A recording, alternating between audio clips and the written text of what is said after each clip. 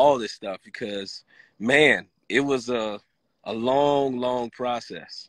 And even now, I got PTSD from this whole process because it was just so much. And we filmed this back last year, and still I can't even date because of the simple fact of going through this whole process and so forth. So, and then getting all the backlash, and I just got wind of the whole reunion trailer or whatever. And everybody think I went ballistic on there or whatever. I'm like, no. I said, but they love to pit me and stuff and making me, the focus. I don't know why they do that stuff because they got other people they can focus on. They got other things they can do. But I don't know, brother. I think I'm focused on because I called somebody a jackass. I don't know who that was, but they showed it on the thing. They had me saying jackass. I was like, or something like he's a jackass or whatever. So, it was a very interesting reunion. Right. You know that.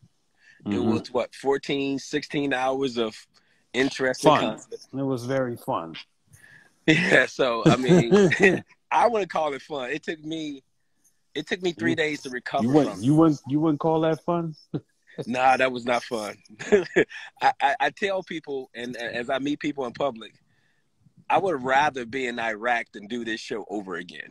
I wouldn't do it again. Yeah, I would rather be in Iraq fighting, instead of being on this show, because I mean, it's Mama V. It's really like it really made me not date anymore. All facts. It's like I'm good.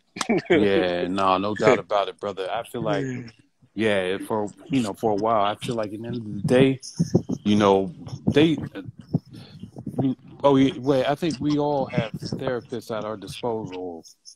I think, but I feel like at some point you may need to utilize those therapists, especially I know some of us have already taken advantage of that, but at the end of the day, I think it's just healthy in general for people to do that even just once in your lifetime. Especially when after you come out of a stressful situation like this here. I feel like therapy should be used to decompress. I would say that it was so much manipulation, and I'm cool with everything, the whole process or whatever. Right. And I was built for this. I was built for it. Yeah, no doubt. But however, it was just that I was not prepared for a lot of stuff, right? The main thing is the manipulation of a lot of stuff, and I had the naive thought and process that this is a dating show. How bad could a dating show be? And it should be fun. It should be, you got 30-somethings, 40-somethings. Why not have a good time and just be cool? But it definitely wasn't that. And then, as I meet people in public, they say, "Oh, well, you so much different in person." I said, "Yeah." All the same, same thing. I said, even on cast, I was different. I said, but they made it seem like I was antisocial. Right. And we know I'm not. You definitely ain't antisocial, my dude. That I can tell you. I know you're not. We always chopped it up. We always had a good time. I mean, we always, like you, Clifton, myself, even like Wiley and Tori, we always had a good time. On the dates, we had a good time. And then, things changed up. When the camera was on, when the camera was off, some people changed up. And that kind of made it, like, interesting. Okay. So, all right, that's what it is. But, it is what it is. No crying. No doubt. There's no crying in dating. There's no crying in Ready to Love. So it is what it is. I feel like this here, man. this is all about grit. You know, the aftermath. It's all about, do you have the grit to really, you know, go through this and you know, and be okay at the end of it? Because the prize, I mean, some people join this process and, you know, with the prize being love at the end. But then how do you love somebody and, you know, while you're still under duress? You know what I'm saying? How do you do that? And I see, mean, they'll know some of because the inside. They'll know some of the inside stuff, the jokes about you know the what I'm saying? bloopers, the Yeah, bloopers, and stuff yeah, like that. So yeah, no doubt. Hold on, it's all. I think somebody want to join. I'll give them like 3 minutes to holler. But yeah, I mean, it definitely was one of those situations. All right, here we go in the question box. Are you guys really looking for love? Yeah, I'll tell you this: looking for love is what you should not do. You should be open to that, right? yeah, Because when you start looking for it, you'll find it, but exactly. it won't be what you're looking for once you get it. So I would say this: open to the process, yes. Open to finding that emotion, yes. Open to it all, but not looking for it. Yeah, If that yeah. makes sense. I mean, I was totally open for it. I mean, that's why I went on the show, because I was like, it was pandemic. I'm single. Right. You know, they presented me with a proposition of Mm-hmm. dating in the DMV. Is like, what's the worst could happen, right? Right. And the worst did happen. No doubt. And you know, I laugh at it, right? Because you laugh at your pain. So a lot of what, if only thing I regret is, or I'm disappointed at, if they didn't give you a full context around, or full content around the context, Right. and allow you to understand, okay, Laverne is cocky, but he's not cocky because of anything physical. It's more about spiritual and his upbringing, Right. and him, you know, persevering through some things. So that's why, because if you're in the military and you get deployed, or you have to handle personnel, you have to handle millions of dollars of equipment. Mm-hmm.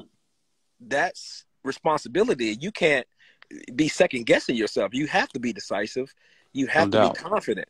And if you go to a war zone, if you go to Hmm.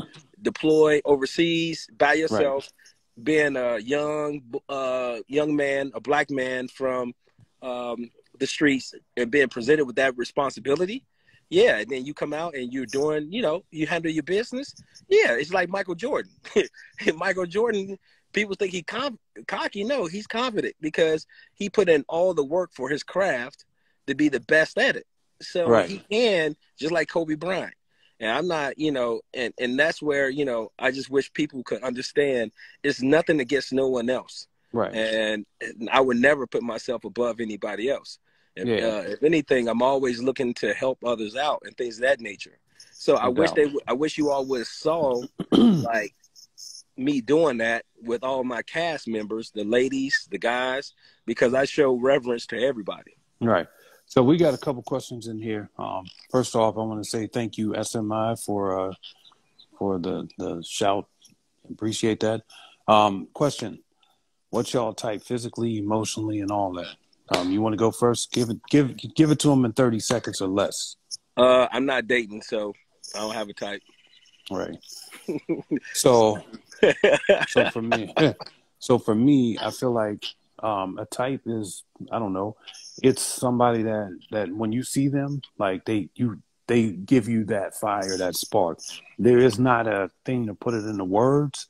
You just have it there. It's that, you know, the energy, the back and forth, things of that nature. So that's what really creates the type. And it doesn't mean, you know, that you have to fit into the box. Just means that we have to both do it for each other. Mm-hmm. You know, at the end of the day. Well Um, said. so it says, let me see. Would you ever be open to this process again? I think we already talked about that. It's an all no, hell Hell no. to the nah. Right. It's all no, hell no for me.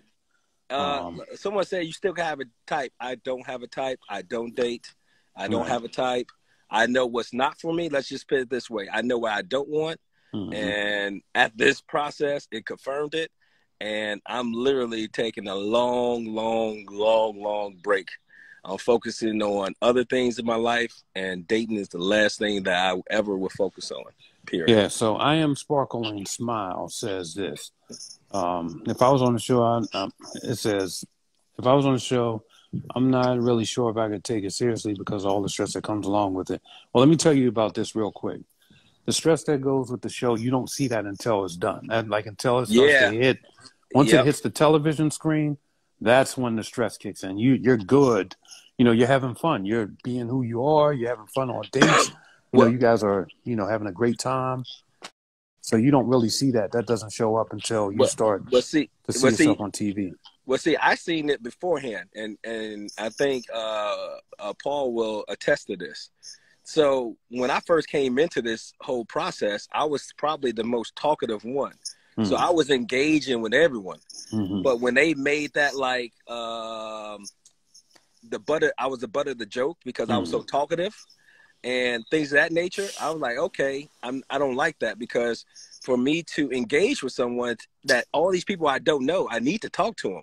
Right, what you expect me to do? Have ESP? Right. And, the ladies used to make me the butt of the joke. Yeah, he's very talkative. He has a lot to say. And they never said that I talked about me. I asked them about them. And I engaged with them on a level that a 45-year-old should engage with a woman on. And they use that as a way to make a joke. Right. So it started from day one for me, which I was cool with. Like I said, I was an issue. And that's the reason why I never said I would watch it, because it's just too much anxiety that comes with it, because you don't know how they're going to cut it, edit. Because with some of the things that was happening, and I was like, oh, okay, interesting, because I just thought this would be dating and have fun. And see, and that's what I'm talking about. I just saw somebody say Vern is a chatty patty. You don't know Laverne. So you all need to really chill with the negative comments and stuff. My grandmother told me, if you ain't got nothing nice to say, just don't say nothing at all. You don't have to like me, but let's not be disrespectful, because you don't know a person and you don't know what they're going through. Right. So chill out with that stuff. You go back and forth and you do things and you say things. It's just very immature. So don't do it. There's enough going on in the world now. So chill out. It's really irritating. Right. Well, that sounds like a great time for a commercial break. Welfare, you get just what I need. All right, ready? So we're going back. All right, I quit. All right, so Peanut Butter sends a question. And sends a question to you and says, Vern, can I come over? Don't answer that. Negative. You can't come over. So stranger danger, no. Jolie says, what about the process? What was it about this process that made you not want to date at all? Well, I could tell you this. It is exhausting. Like, nobody, love should be so easy, right? Exactly. Emotional love should be easy AF, but it ain't. Why? It's not made easy in the process. Paul, Paul, it's just a dating show should be fun. Dating should be fun, and we don't have to make it difficult. I go back to when we was high school, elementary, junior high school. If we like someone back where I'm from and back in my day, do you like me? Circle yes or no. Right. You circle yes, it's on. We gonna start. I'm gonna walk you home. I'm gonna carry your books, carry your book bag, get to the corner, give you a hug, probably get a little kiss, and next weekend I'm gonna try to take you to the skating rink. Right. So that way I can buy you a hot dog or whatever and chill. We got whole mortgages now. We got car notes and all that stuff. We got no curfews, but we made dating so hard. If you like a person, go out with a person, have fun, don't be judgmental, and just let it flow. Let it be organic. Don't force it. So if you have issues, if you have traumas from dating, address them. So right. that way you won't be bringing baggage into another situation. Hmm. But at the end of the day, have fun, because this Yeah. life, we live every day, and we can't get the days back. So that's one part I regret about this whole process. I can't get that time back. I could have been investing that time in something other thing Hmm. instead of having to deal with negativity because they edited a certain way and put content out there that Right. they didn't fully, they understood what they was doing, but they really didn't have any empathy, or they wanted to get ratings, or they wanted people to look at. I don't understand why they want people to look a certain way. I still don't understand that, but it So is they, what it is.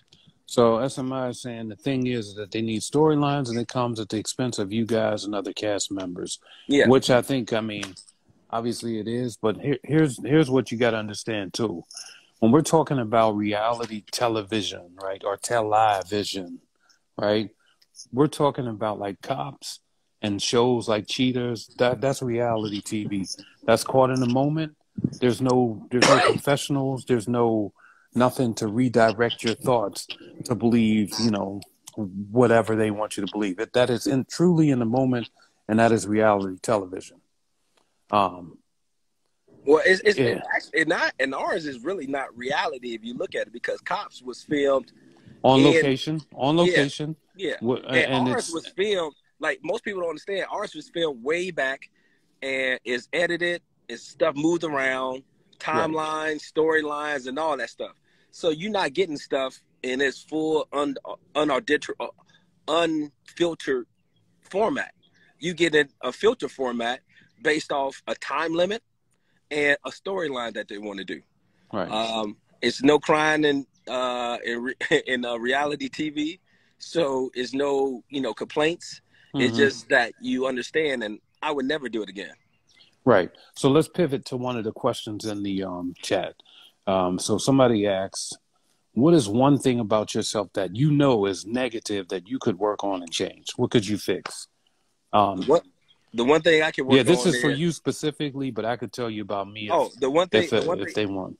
the one thing I can stop being so lazy with communication, thinking people understand, you know, how you come across. So I need Hmm. to work on my approach, Right. because I assume that everyone is a loving, caring, fun, want to enjoy life, and not saying that they're not, but in our process, I don't have any regrets how I did anything. Let's be clear. Um, Okay. and the reason why is because I never treated anyone bad. I never did anything. And if I did, I apologize.